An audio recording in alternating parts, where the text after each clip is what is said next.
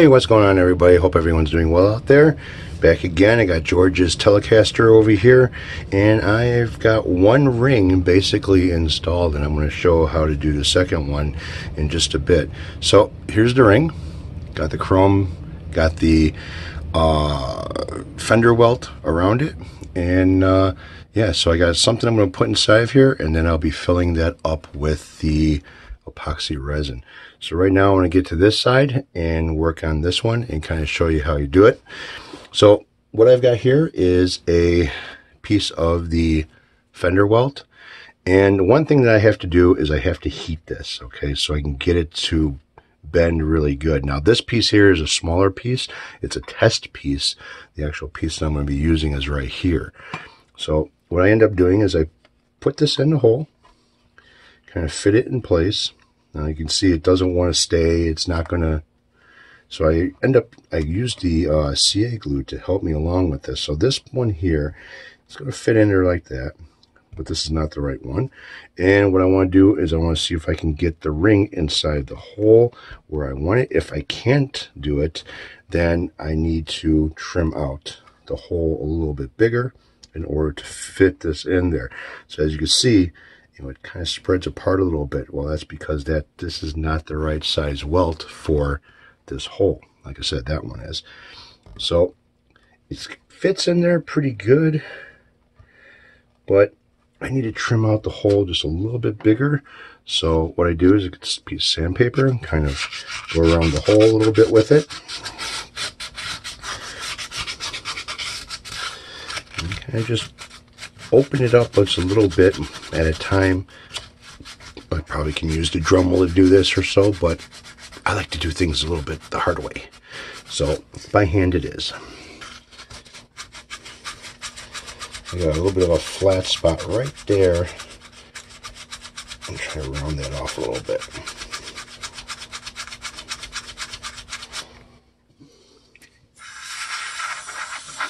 Get the dust out of there.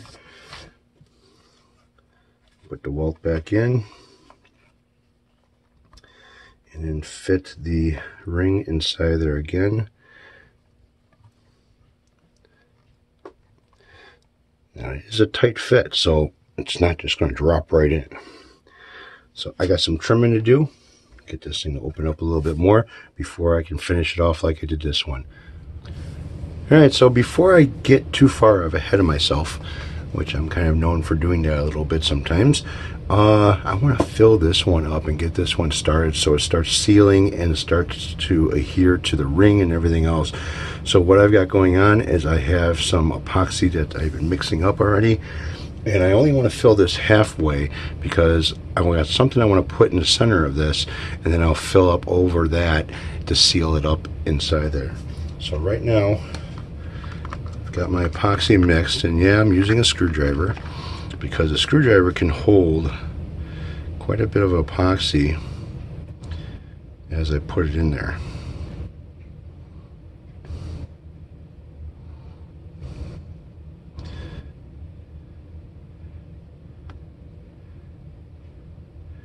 And I want this to kind of spread itself out. It's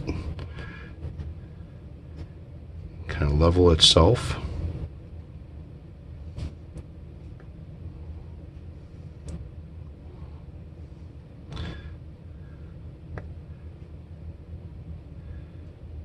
At a certain point I want to get to before I stop.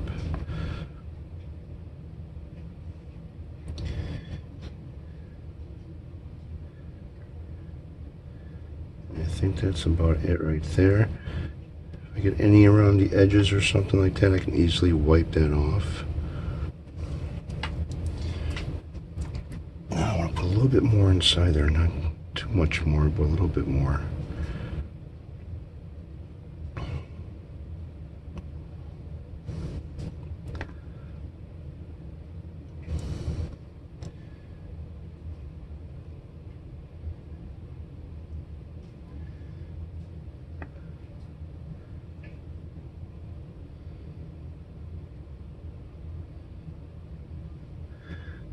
A little bit.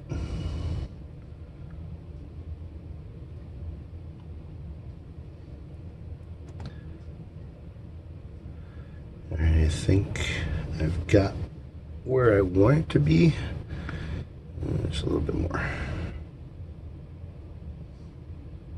Alright, that's it. Wipe off the screwdriver.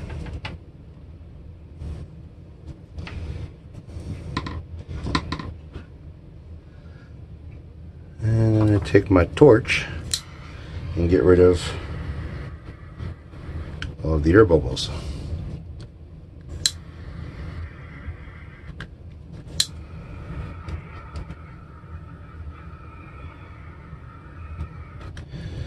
I want that to dry solid too.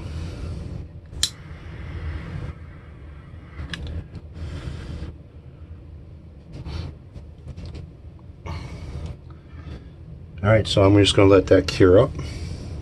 It's pretty much level all the way around.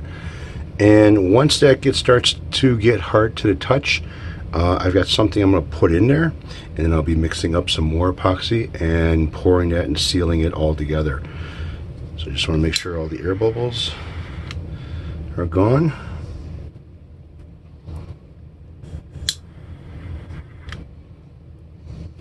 And it looks like it's going to be all right. All right, so I'll just have to wait for that to set up before I can put the little something inside there, and then it'll look like it's suspended inside there, not laying flat up against the bottom or anything. Actually, what I think I'm going to do is I'm going to add some more epoxy to this, because now it's leveled out a little bit.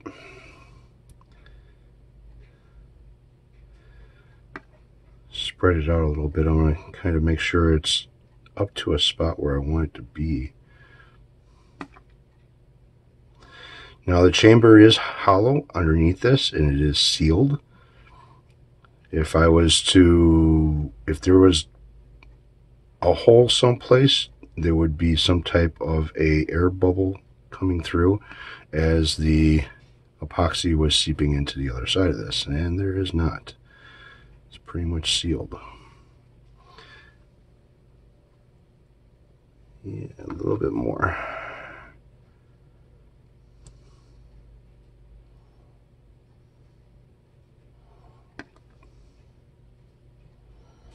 All right, now I think I got it where I want to be.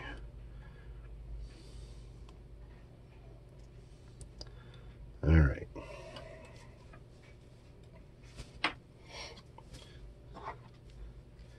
Make sure that there's nothing going on over here.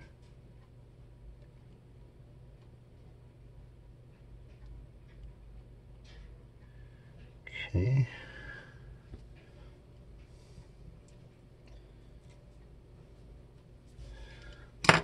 Seal this, get the air bubbles out of it again.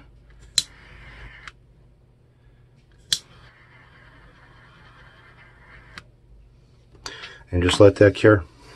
So that'll probably take about 3 or 4 hours to cure up to the touch, to where I can put something inside of there and it'll be suspended instead of kind of like floating to the bottom. That's about it for now.